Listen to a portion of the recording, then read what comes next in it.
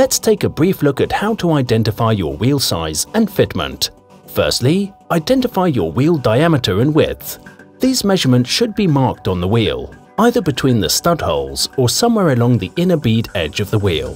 Secondly, to identify the wheel's center bore and number of studs, measure in millimeters diagonally across the wheel's center hole or bore.